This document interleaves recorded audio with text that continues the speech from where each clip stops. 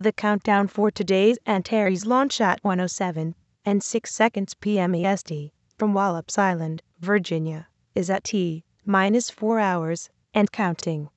No issues currently being worked. Even though it is a day launch, the flight of Antares may be seen from throughout the mid-Atlantic area. We have selected 5 degrees, as it is unlikely that you'll be able to view the rocket when it is below 5 degrees, due to buildings, vegetation, and other terrain features. When observing from Washington, D.C., Antares will reach 5 degrees above the horizon, approximately 100 seconds after launch. The launch may be visible, weather permitting, to residents throughout the mid-Atlantic region, from New York City to North Carolina.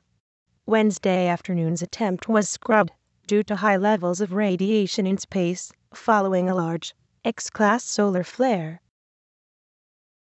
If Antares is a go, TSN Research will cover the launch via website. Go to www.tsnresearch.com and click on the chat tab to view the Google Live-On-Air event.